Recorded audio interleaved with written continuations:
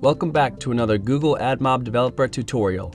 My name is Justin Malandrucolo, and today I'm going to show you how to launch Ad Inspector to perform real-time analysis of ad requests directly from within a mobile app. Ad Inspector helps you debug your ad requests in real time with no code required.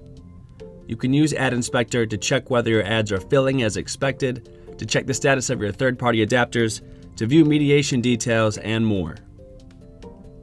Let's get started with how to launch Ad Inspector with zero code changes in your app. You'll need to provide your ad ID for Android, which can be found in the system device settings. For iOS, you'll need your advertising identifier. You could download a third-party app that displays it for you, but I found it by running Xcode and querying the AS identifier manager after allowing the app tracking transparency prompt.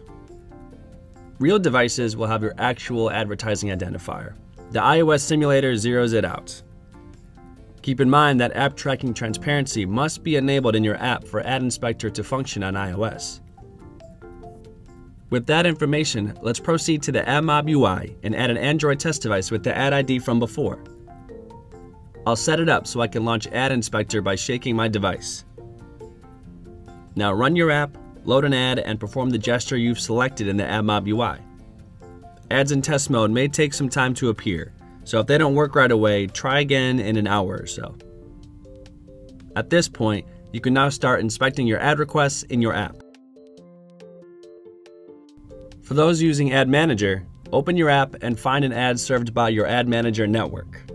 With 2 fingers, long press the ad until you see the debug menu. It'll take a few seconds. Then open Ad Inspector. If you're doing this on device, you'll be prompted to sign into Ad Manager first to confirm that you're authorized to see delivery information. Once your device is linked, force close and restart your app. Then 2-finger long press your ad once more. You can configure a gesture to launch Ad Inspector from the Ad Inspector settings or open Ad Inspector directly from here. Note that Ad Manager only pre-populates ad units that have been configured for open bidding using an ad unit mapping. Other ad units show up once your app makes an ad request. The Google Mobile Ads SDK also has an API that lets you launch Ad Inspector programmatically. Included here are iOS, Android, Unity, and Flutter. These work for both AdMob and Ad Manager.